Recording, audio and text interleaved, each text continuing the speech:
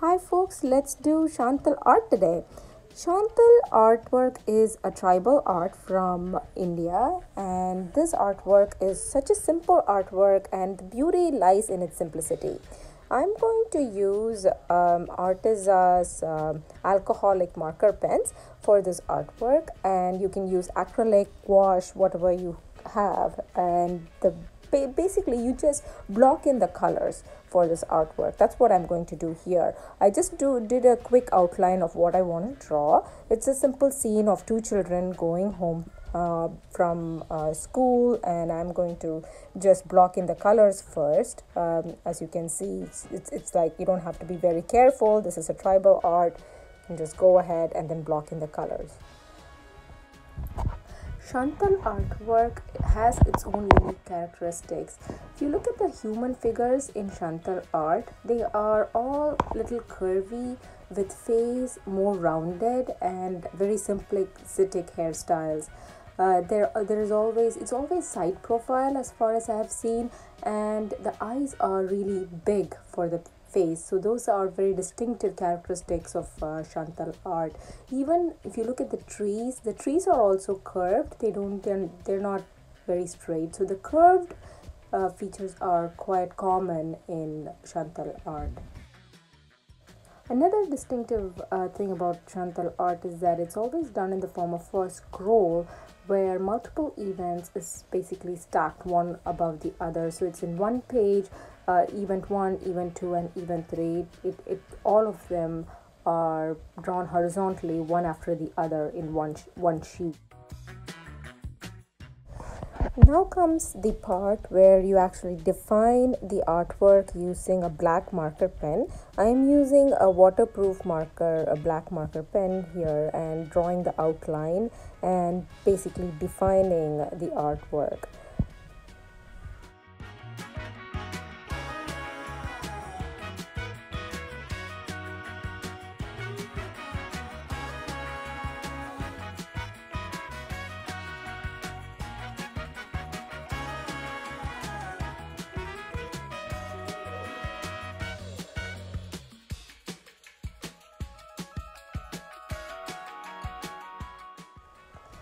As you can see, you don't have to worry about making your lines straight and perfect. This is tribal art.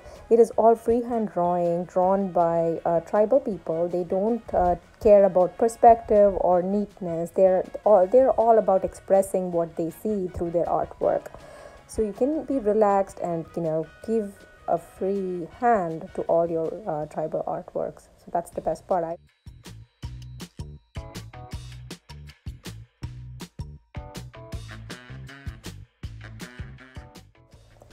The black lines really do bring out the artwork. Now the artwork is starting to stand out more, and you can see all the details more clearly. So it's important to use your black pen and then do this outline.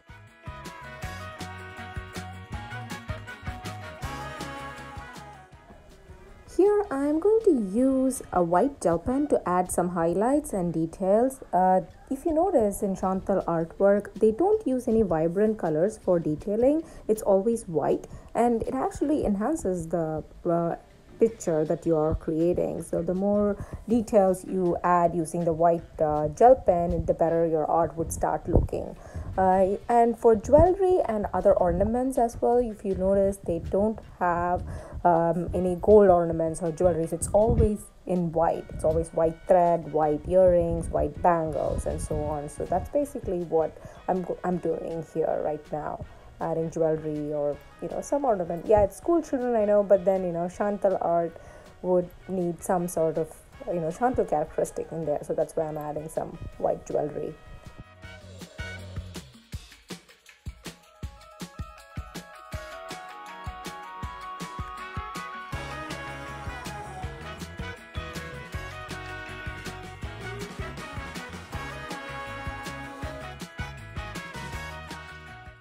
Hope you enjoyed this tutorial with me. I hope you will join me for more such tutorials in this space. Thank you for watching.